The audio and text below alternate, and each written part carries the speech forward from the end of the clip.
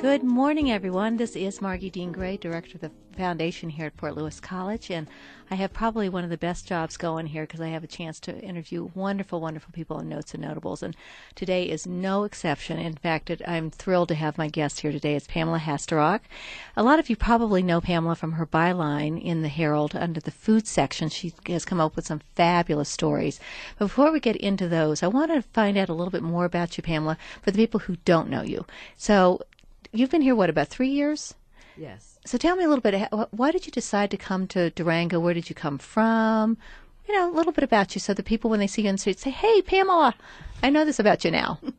Well, it's actually sort of a fun story. My husband and I came here in the fall, almost exactly this time of year of 2009, and we were I'm an ancient history buff, and so it was a year that Europe just wasn't possible, and I said, well, let's do our own ancient history.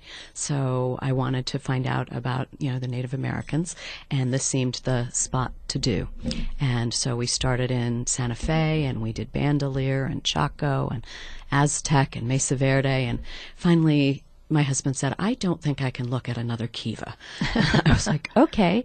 Some girlfriends of mine had told me about Durango, that it was a lovely little town and we would enjoy it. So we came and we stayed out at the Apple Orchard Inn, and I can remember us sitting at Guido's on a beautiful day with the aspens. It was October 1st or 2nd, and on the front page of the paper was the death of Morley Ballantyne, and my husband said, could you live here? I was like, heck no.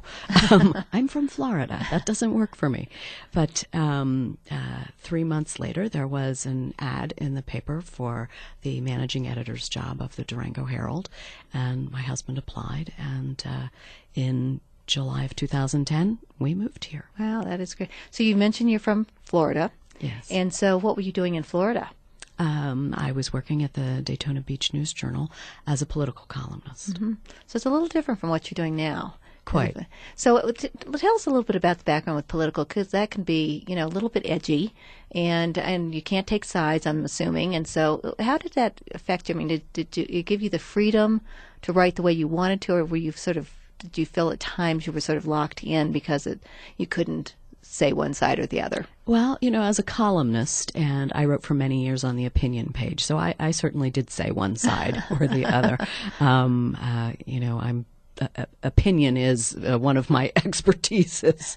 So, yes, and it made for a very rich and rewarding career, but it could also make for a difficult time in the community, because oftentimes I was issuing forth with opinions that were against the norm of the business leaders and political leaders in town. But that's, to me, what a journalist does, mm-hmm. is to challenge the status quo and to keep the people in power on their toes.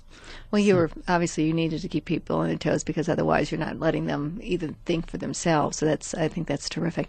Did you find there was one issue in particular in Daytona that you stated, and as you said, not everybody's going to be on your side, that people came up and said, how could you have said that? I just can't believe that.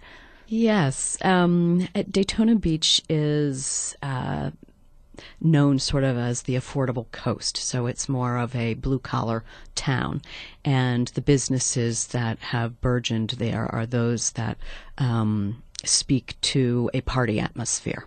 And the sort of overwhelming thinking of the business community was, how do we get people to come here? How do we make this a place that people want to come to and that they'll spend their money? Because much of it was hospitality-based, the hotel industry, and also there was NASCAR and, right. just a tourism industry. It does have an absolutely stunning beach.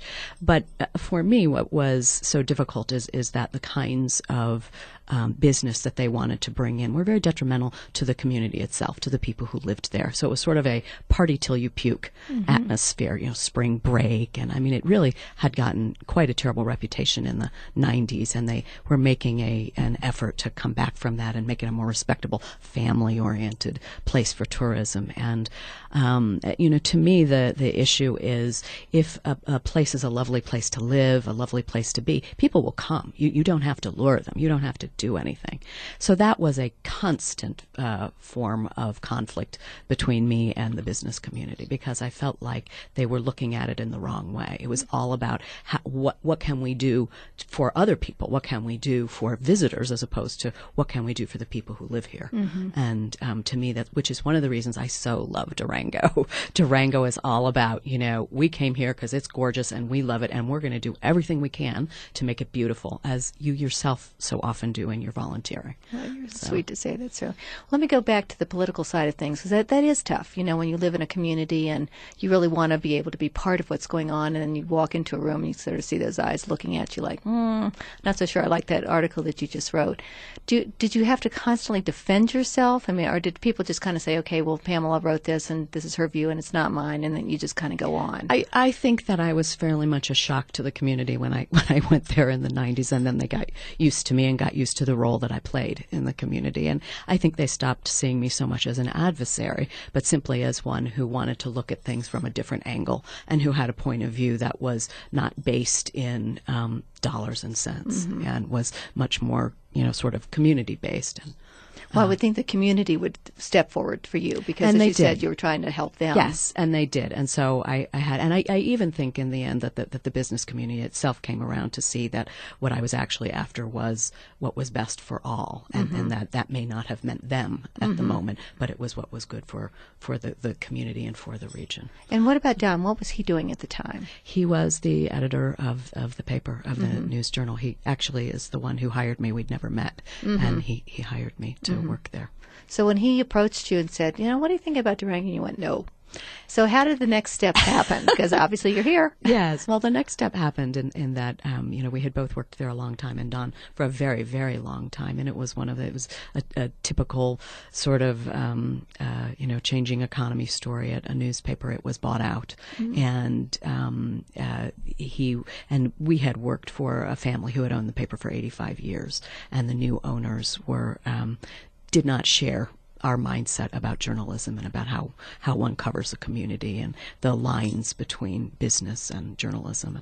So it was obvious that we couldn't remain. And then we took a look at what our opportunities were, and Durango seemed like a good one. Well, it seems almost like it was meant to be, because, you were, you were looking at something that was going to be different for both of you, and there it was, the Durango Herald. And, and Durango is just, again, because it's so different from, I grew up in Florida, in Gainesville, but, I lived there most of my life.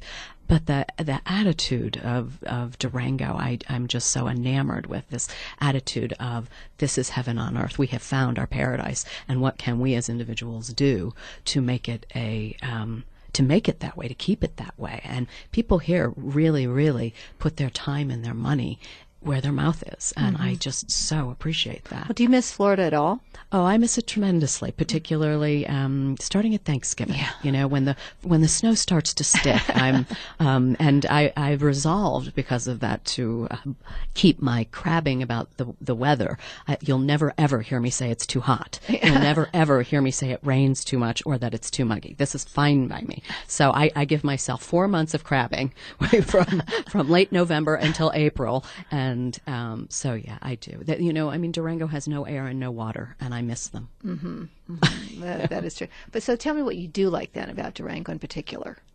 Oh, And it could be a million things. Well, it is. I love the food scene. As you know, I write food stories for the Herald, and it just has an amazing food culture here that, I didn't have even in Florida, where the growing season is so easy and so long. And so I'm constantly amazed by the quality of the restaurants and the quality of the food that I can buy to cook at home, which is important to me. I really love that. I also love the cultural aspect here. And as you know, I do volunteering for it, but Durango has the Durango Arts Center. It's fabulous. There shows every month that are really, really wonderful. And I'm a board member for Music in the Mountains. And I can remember I had moved to town. We had not been here 2 days. I was walking down Main Street just to familiarize myself.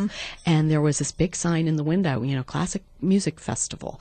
And so I just walked into the office and bought, 6 concerts right then and there. And I thought, whatever, it's a cute little town and it'll be, whatever it is, it'll be fine. Well, it was fabulous. I mean, it was just fabulous. And I'm thinking, I'm in this little teeny tiny town in the middle of nowhere, and they have an amazing classical music festival that lasts for 3 weeks. This can't be too bad, So I like that focus. Also, there's a lot to do. Mm-hmm. I mean, whether it's cultural or it's civic or there's a real sense of community, and I love that. Mm-hmm. Well, I know you do volunteer work, and we're going to get into that in just a second. But if you're just now tuning in, this is KDUR, and this is Notes and Notables with Margie Dean Gray. My special guest today is Pamela Hasterok, who is, I'm sure, have seen her byline many times in the food section of the Herald. Though she started her career for many, many years, was a political writer. So this is a kind of a switch for her. And if you missed the first part of the show and you do see Pamela on the street or at an event or something, ask her about it, because it really, I think it has formed who she is as an individual, and looking very broadly at what life is and what a community life is like. So I appreciate the fact that you're here. And I know, and I've of course have had a chance to work with you on some of your articles, in the food section. So tell us a little bit more about how did you get into the food part of this? My husband came home one day and said, "Honey, how would you like to write about food?" I was like, "Sure." It's work and it's writing, and I like that. And what was so fun about it for me was realizing that you can't see me, but I love to eat. And she looks great. And I love to cook. And I sort of discovered at this late stage in life that I was an expert. And I've always cared about food. I've always cared about what I put in my body.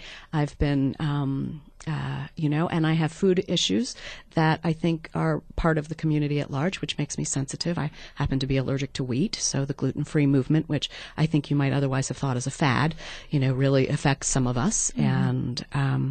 And things like sugar, the need to get away from refined sugars and refined flours, and because it affects so many things in your body. And so it's a really nice way to combine something I totally love to do, which is cook and eat and dine out, with with writing. And what could be better than that? Well, let me ask you, do you you mentioned sugar and flour, and those are all, of course, the things I love. Especially we're Southerners. Come on, especially the sugar part of it. So, do you really try to gear all of your storylines specifically on staying away from flour, staying away from sugar, so that it's healthy, or is there a time when you go, let's just splurge and talk about making cookies? Right, I'm a Philistine. Because I love food and I love to eat. Nothing is better than a good baked good. And I mean, one of the things that I've done in the 2 years since I've been allergic to wheat is learn how to cook gluten free, and mm-hmm. Make a cake and make muffins and make things that I love. As far as I'm concerned, if I can eat it, I do. Mm-hmm. And you just know where it goes in your diet, in mm-hmm. moderation. But no. And in fact, one of the stories that I'm thinking of working on are where are the best French fries in town? So there's my philosophy. This sounds like a pretty good job. You say, well, let's see, what should I do for next week? Let's talk about cupcakes. Well, I guess I'll just have to go out and find gluten-free cupcakes and just try them all out. Same thing with French fries. Sounds like we got a pretty good deal here. I do. I definitely do. I have to tell you the story about the difference between writing about politics and writing about food. And because, I truly have been writing about politics my whole career. I just started in it and I never stopped. And in politics, I can remember once I was at a board meeting for the local community hospital, which was very big and very important to the economy. And their director was considered sort of a BMOC. And I remember walking up to him with my hand outstretched, and he went right by me. It was like he didn't want to know me. He'd been unhappy with, whatever I'd written. And I thought, oh, great, Another time I had been in the legislature covering the legislature in the Capitol, and they were sending me my mail. And this is back before the email days. Mm-hmm. And in my mail, there was a letter from an irate reader where he had put a teaspoonful of excrement. Thankfully, it was, several weeks old, so it crumbled off. But I mean, the point was made. Yeah. So these are the things that one routinely deals with as a political writer.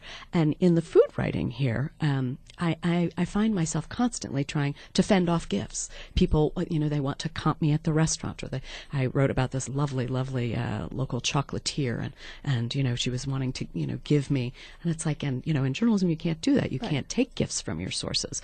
But I mean, I really risk offending people. When I say I really can't do that. I really can't. But you can try it, can't you? No, you can't. I mean, even if she said try this piece of chocolate. I could try a piece of chocolate, but I could not take home a box. Right. And so I'm always saying, please, let me pay for it, or let me give you. And it's like, where have I been all these years? I obviously started out in the wrong part of the profession. That's a great story. It really is terrific. So if you had a favorite thing you were going to tell us about that you bake versus make, okay? So I want to hear both of them. What is your favorite thing to bake? Oh, well, sweets. I mean, But what in the sweet field? Because that leaves it pretty open. Well, there's a pre-wheat allergy and post-wheat allergy. So because things are so much easier to bake with wheat than they are with gluten-free flours, because they're completely different in their chemical structure, so things don't turn out the same. But I would probably say that pre-wheat it was cream puffs and eclairs, which are my husband's favorite. So I learned how to make those, and it's a little taste of France, in your mouth. And so that would probably have been my pre-wheat allergy favorite. And then since then, my go-to is, and it's such an old dessert in my family repertoire, is cheesecake. And because it's it's easy to make, and there are 5 ingredients, and it takes 10 minutes to get into the oven, and then you put it in the fridge overnight and top it with fruit, and it's always a hit. So. Yeah, absolutely. Well, so what happens if you put a recipe in the paper, and somebody says, do you have a regular version of that? Let's say it's a gluten-free diet recipe. Do you try to? I do both, and I rarely put gluten-free in. I usually put in, just a big, because, there's far more of the world that isn't allergic to wheat than is. So I usually just put in regular recipes, and I try them myself. And then I make my husband taste them. Yeah, I was going to say, because you make yourself sick otherwise, probably. So, right. So, what about other kinds of allergies that you have to be aware of for, the town, like lactose intolerance and those kinds of things? How do you deal with those too? I haven't paid quite as much attention to that, but I do know that dairy, and many naturopaths and nutritionists around here recommend against dairy. They feel that it isn't a healthy thing. I happen to disagree, as one who doesn't eat meat, that having dairy in my diet is a good way to get protein. But right. yes, and seafood is one where people are often allergic to sea. There are all kinds of allergies these days, and I wonder if it doesn't have to do with the way that they have modified foods in our lifetime so that they aren't what they were, and their structures are different, and that the human body is reacting to it. So let me ask you, what thing is your favorite thing to make? In other words, a meal versus a baking good. Oh, to cook. To cook. Okay, my favorite thing to cook.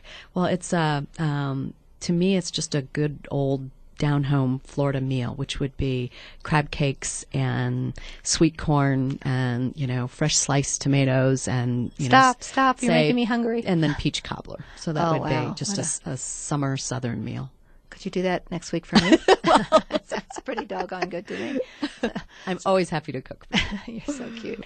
Yeah, do you come up with these ideas yourself, and do you have is there a review committee on the paper that you have to say, okay, I want to do a story on this, this, and this, and they have to say yay or nay, or can you just do whatever you want and just pops out on the front page or of the food section? One of the thrills of being a journalist is coming up with your own ideas, and I never lack for them. Never have, not in politics and not in food, because life is just so interesting. There's just so much. So no, I generate my ideas, and certainly I run them by by my editors and say, do you like this or whatever. But I've never had one killed. So. Well, that's good. That shows you're obviously thinking of good things to do. We were talking about volunteerism a little bit, and you've been, even though you've only been here, excuse me, a short period of time, you have gotten very involved in the community, and I think that's wonderful. You and I sit on a number of committees together, and I've always enjoyed, watching you work and your ideas and everything else, because you're so creative. why did you want to jump in so quickly? Because, sometimes people want to be here for a while. So there's a lot, as you know, to do in this community, a lot of nonprofits. So how did you decide when was the time for you to get in and what organizations you wanted to be associated with? The hard truth is that I was unemployed, which allowed me for the very first time in my career, in my adult life, to volunteer as a journalist and as a political writer in particular. I'd never been permitted to do it because it would be a conflict. And so I'd always wanted to. And I was like, and it also gave me an opportunity to meet people and to get into the community quickly, which I very much wanted. And so that was how it happened. And I started out by at Music in the Mountains. Actually, this is a fun story. I went to one of the free concerts at the First National Bank. They have it every year. And the president at the time, Foxy Mason, I just went up to her and I said, this is just such a fabulous thing. I'm just so enamored of the high quality of the music. And she said, well, would you like to get involved? And so that was how that started. And the next thing I knew, I was meeting with her and joining High Notes, which is a fundraising arm. And I met just a lovely, lovely couple, and most people will know them, Carol Solomon and Norman Broad, through Richard Ballantyne, the owner of the paper. And she asked me, did I want to join her group called TOP, which is a fundraising arm for the Durango Arts Center. And I said, sure, that sounds good. And I'm not remembering how I got involved with the Women's Resource Center, but I just did. I just said, what can I do? You're such a great organization. Debo, that has to be it, Deb Yorota. And I just started working together on, I was like, well, whatever you need, let me help out. And these organizations, speak to me as a culture vulture, certainly the Arts Center and the music, and the Women's Resource Center to, the needs of women in modern day, and an organization that'll help them. And it's wonderful to be a part of that. And I so enjoy it. Well, you've worked a little bit with us as well in the foundation with TLC for FLC and coming to our meetings for that. And I'm going to pull you back in, so don't think you're walking out the door. There. But I really would love to get you more involved with the college, because there are a number of different areas that I think would be of interest to you. And I know you come from both your parents were involved in education, and so it's really in your blood. And so I do want to get you more involved up here. I'd and love also, to. you are a donor to the college, and we certainly appreciate your support of that. So we're just going to grab you a couple of other ways. So tell us a little bit about your parents. Oh, well, my father was a professor of education, and I grew up in Gainesville, Florida, where he was a professor there. And my mother was a counseling psychotherapist, and my stepfather was also the head of the mental health department at a small women's college in South Carolina. So I have this in my background, and the idea that education is the cornerstone of a functioning and contributing citizen is, as you say, just sort of in the blood. And as we were speaking earlier, I realized as I was, deep into my journalism career that one of my real passions is writing about education. And part of it is because growing up in Florida, I didn't get a good one. My elementary school education was really quite poor. And the idea of walking into a Northeastern college, I went to Boston University, and just being shocked at how ill-prepared I was for what awaited me there. And that's really been formative. And those are experiences that you don't really get over. I had good grades and always did well in school, and and then you go to a Northeastern University Whoa. And so as I've written about education and higher education too, in particular, it's I realize that that comes from my family. Mm-hmm. Did you ever consider the possibility of being a professor or teacher in high school or elementary school, because it was sort of in your blood? This is such an interesting question. No, I'm really dreadful. I've spoken in front of high school groups and whatever, and 20 18-year-old faces looking up at you and saying, what have you done for me lately? And I don't have the patience for that. I can train anybody one-to-one. I can teach them, to write or to whatever that skill might be, but to teach is a skill and a talent that is beyond me. And a little scary probably for most of us. Not more than a little. Yeah, I know but I think the fact that you appreciate education and you understand it so deeply is really, you're passing that on through a lot of things that you're doing. I hope so. Do you think that you'll ever get involved with the educational side of the paper, writing for education and maybe continuing with the food side of it as well, but because you have such an interest in education, maybe going to that part of the paper? I'm just a contract worker, and I do what they ask me to do. So, were they to ask me to do that, I'd be perfectly happy. But I don't think there's a lot of control there. So. Well, let me ask you, because it's almost unfortunately time for the end of our show, if you can believe that. And what have you found in moving from the East Coast to Durango has been your biggest gift to you and Don?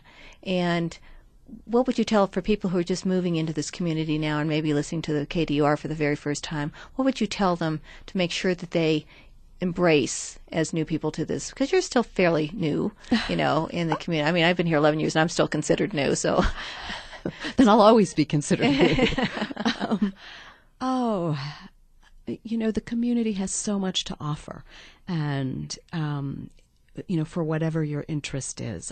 I'm also a tree hugger and environmentalist, and one of the things about being a Floridian is loving to be outdoors, and Durango certainly offers that. And that's so if that's something that you like, well, that's available to you. If you're a little bit of an urbanist and you enjoy some small flavor of city life, well, Durango has that too. There are nights when you can go from one event to another. If you're a foodie like me, there are excellent restaurants. And the farmers market is marvelous, and the food you get here is terrific. And but I guess for me the thing that has been so delightful is just how welcoming and charming the people have been. And it's sort of you're in Durango and you're welcomed and you're not a stranger. And that's what a nice thing that is as a newcomer. So think of this a little bit more than 3 years ago. You were sitting with Don at a table, and he said, "Could you ever think about living here?" And you went, "No." And now here you are 3 years later. You're very ensconced in the community. You've done a lot of volunteer work. You've done a lot of good for this community. The fact that you're now, one of our top writers with the newspapers. You flatterer. No. It's all true. So isn't it interesting? I mean, would you have thought maybe 3.5 years ago that you would be sitting here in KDUR at in an interview session, a chat session with somebody from the foundation, and versus still being in Florida or someplace else? No, never. I mean, this was a total surprise, and you sort of, I think one of the things you learn as you get older is you make the best out of what you have, and you roll with sort of what God's given you. And so has Don it's worked out. So has Don ever said, "See, I told you this might be a great move"? He's smarter than that. Just want to get angry. Don't get him in trouble. Don't get him in trouble. Listen, I want to thank you so much for being here, Pamela. You. It's been just such a treat, and it's been so a gift for me getting to know you through the last few years that we've been on committees together, and I hope that we'll have a chance to be on more. I just trail along in your wake. Oh yeah, sure. Margie sure. the Dynamo. Yeah. But I do, as I said, and I'm putting this out publicly so that it'll shame her into making sure she does this. But I think because of your background in education and your deep commitment to it, I really do want to get you more involved in things up here, things that could become your passion. I'd love to. So thanks again, and thank you. For those of you who are listening, thank you so much for being part of today. And when you see Pamela on the street, be sure and tell her thank you for all those wonderful articles she's writing on food, and give her a hug. So thanks very much. We'll look forward to seeing you next Friday on Notes and Motables. Bye-bye.